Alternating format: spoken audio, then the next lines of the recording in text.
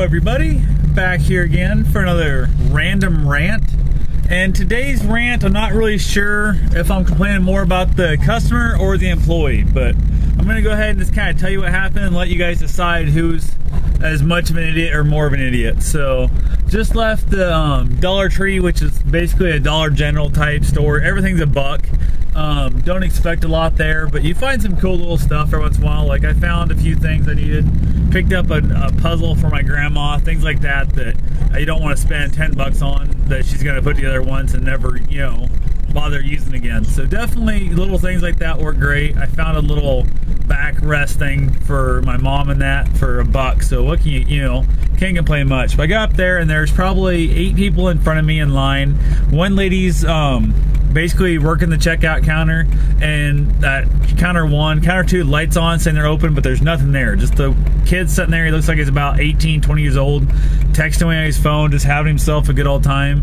And the lights on though, so it kind of seems strange. I noticed everybody else in line there is, you know, waiting. So I kind of waited. Next people moved up, and you wouldn't think it'd take that long, but surprisingly it takes quite a while to check people out of here. So definitely kind of a pain in the butt, but oh well. Having to notice that this kid's still sitting here just texting, not doing crap, and I having to go, excuse me, is this line open, whatever, because your light's on. And he's like, oh well, yeah, but no, I'm waiting for a customer. She didn't have any money. She had to run out to the car and get her money. So I said, okay, you know, whatever kind of thing. So I sit there and stuff, and it's already at this point been at least 3 or 4 minutes since I've been standing there, if not longer than that, because I walked up, everybody else had already not went that line, had already went over and got their line. So I'm guessing at least 5 minutes has passed by now. And I see her stuff, so I happen to just kind of waiting around. I finally know, you know, if you turned off the light, you'd at least inform everybody else, like myself and behind me, that this line's no longer technically open, because you standing here with your thumb in your butt isn't really open. So he reached out, he goes, oh, okay, whatever, so he flips off the thing, goes right back to texting people on his phone again, which is also kind of annoying.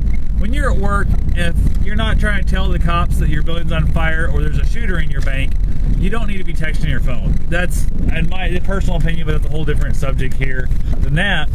But again, the lady still never finally comes in. A couple more people go through the checkout. One couple in front of me, a couple women, saw I only had a few items. I think I had like 4 or 5 items in my hand. I think it's 5 items in my hand. And they asked me if I wanted to go ahead and go first, because the fact they had an entire cart full of stuff. They were nice enough, and I thanked them graciously for that. And I went ahead and went and paid for my stuff. And while I was leaving, finally, the woman leaned over and she heard the conversation between me and him a little bit. And she goes, how long has it been? And he said, it's probably been about 2 minutes. And I said, how long do you wait? 'Cause it's been way longer than 2 minutes, you know. And the woman goes, well, we try and get everybody the, you know, common courtesy that, you know, wait a little longer, maybe we should. But the problem is, now they got this kid sitting here getting paid to do nothing. He's just sitting around, not doing nothing. Also annoying more customers. We're all backed up behind there. There's probably 4 people behind me, where there should be 2 checkout lines. So how long do you wait for a woman buying a few items to come back their money? And the woman's like, well, we probably waited long enough, we can go ahead and just the heck with it. It wasn't like it was the one last item and she was going to die without this. You set her stuff off the side, you void it out, and then when she comes back, one of 2 things. If your cashier doesn't have a suspend mechanism on it, so you just hit that button again, void it out. There's going to be not that many items. It couldn't be nearly as many items it's going to take you to make us all wait for her. So void them back out. Leave it set there. Don't go put her stuff back on the shelf. I'm fine with that. But not only is he being an idiot, he's lazy. He don't care. He's getting paid by the hour. He don't give a damn. The manager woman who was running the main aisle, working her butt off, should have been, you know, like, hey, okay, let's go ahead and open it back up and take care of this herself. But also, I'm kind of pissed off at the customer who tells them, oh, I got money in my car. I'm broke as shit. My cards didn't work, or whatever the hell the thing was. I got money in my car, and just runs away and doesn't find any money. So I don't know if she was going to run home and come back. And had the common courtesy to step back in and go, I'm sorry, I don't have any money in my car either. I'll be back tomorrow, or I'll be back in an hour, or whatever you got to do. Don't leave this kid sitting here, because had I not said nothing, I almost could guarantee it'd be at least 15, 20 minutes. This kid would be sitting here texting his buddies and shit, doing nothing. So he's a bit of a douchebag. The customer for running away is a douchebag also. So I'm just pissed off when people don't have the common courtesy to look at other people.